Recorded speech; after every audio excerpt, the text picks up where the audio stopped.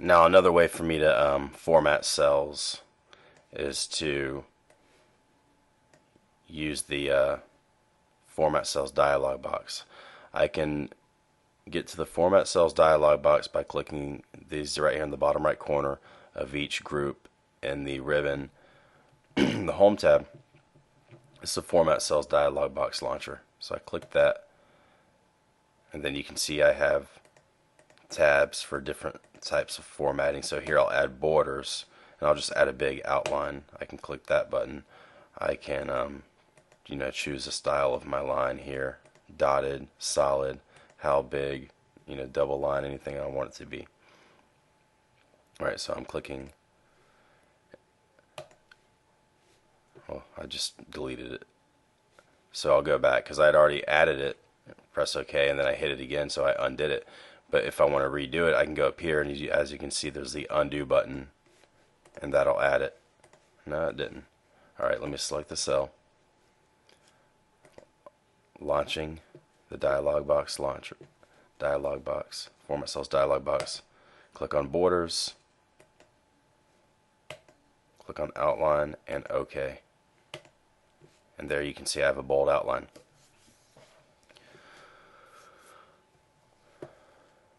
I can go up here as well. I probably should have did the bold outline up there, and then it's much easier, a much shorter way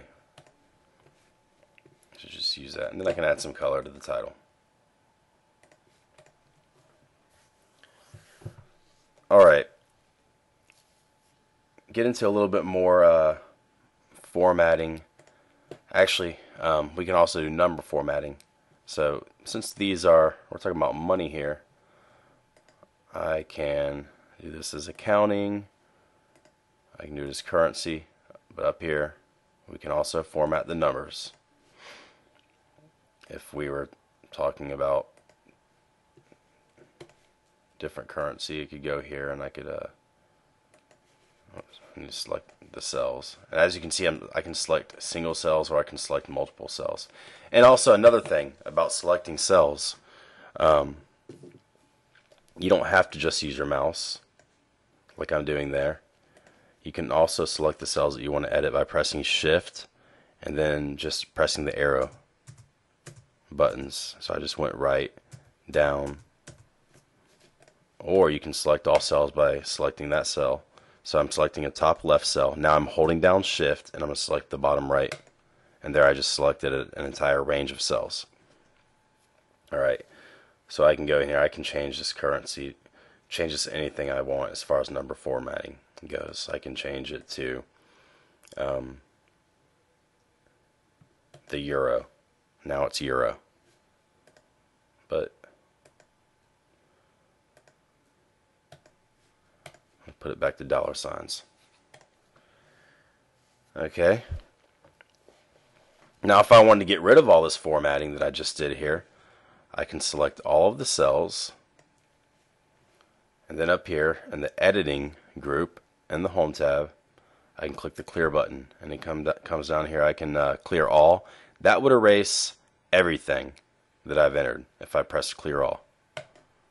There, everything's gone. But I don't want to do that, so I'm pressing the undo button, and there I get it all back. What I do want to do is remove all the formatting that I just created. So I can click clear format, and now all the formatting's gone. I could also clear content. Now I've pretty much cleared everything, but I don't want to do that.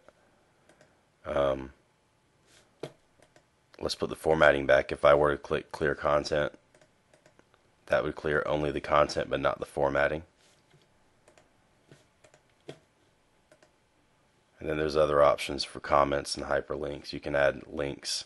You can add comments in Excel, and you can remove just those of the links. Okay, so again, I do want to get rid of the formatting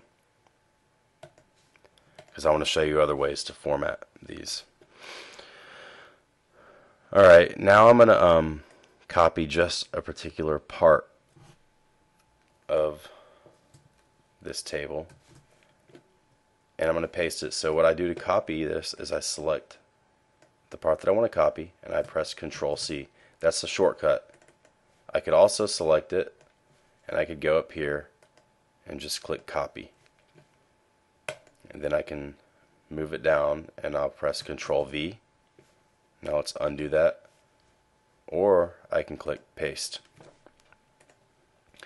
Now the reason why I'm moving this down and I clear all the formatting is because I want to show you different ways. What you can also do is use Excel tables. So basically just select the range of cells and then click on the insert button and click table. Okay, you want to keep this my table has headers because these right here are the headers. Employee, quarter 1, quarter 2, quarter 3, quarter 4. Those are the headers. If we didn't have that, we wouldn't check it. And I guess I can show you that real quick, but I'll click OK, and there you have a table. Let's say we didn't have that. What would happen is Excel, now let's click Insert, Table, and we're going to keep that unchecked because there are no headers. And Excel will add generic headers, and then we can go in here and we can change the name of the headers ourselves. Okay, but we already had headers, so let's just undo that. And again,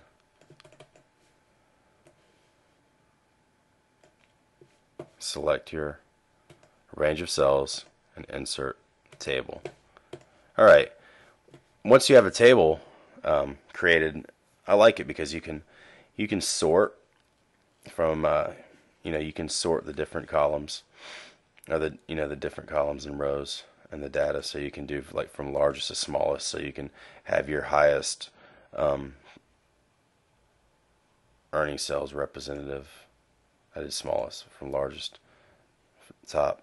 Or if you're looking to get rid of some people, you can do smallest to largest, and you can see like, alright, these are our weak guys, let's get rid of them.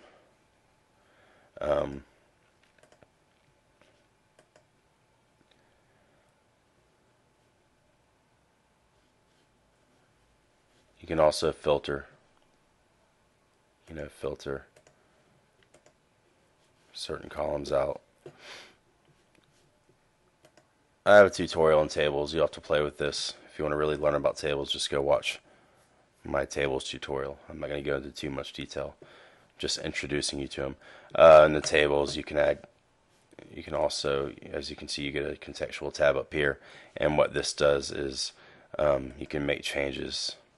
Here it is. This only appears because I have a table.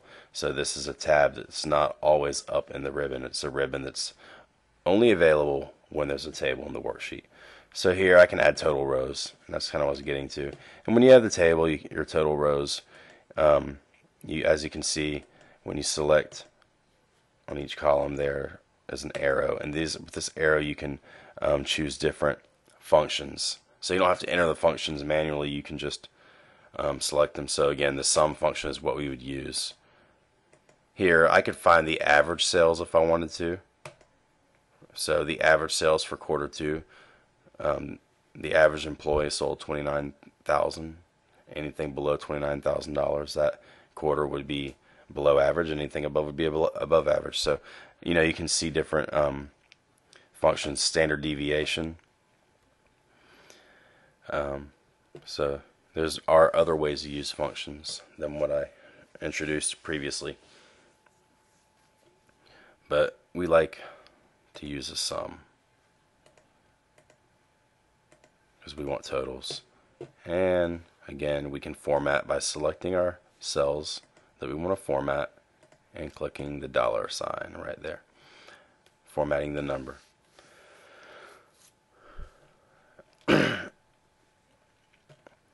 Okay, other things that you can do, you have charts that you're able to add. If say you're putting this together for your boss and he wants a chart to go with it, he wants a bar chart.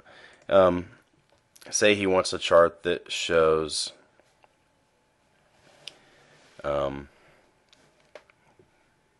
basically just the quarters, the total sales for each quarter compared to each other. What you can do is you select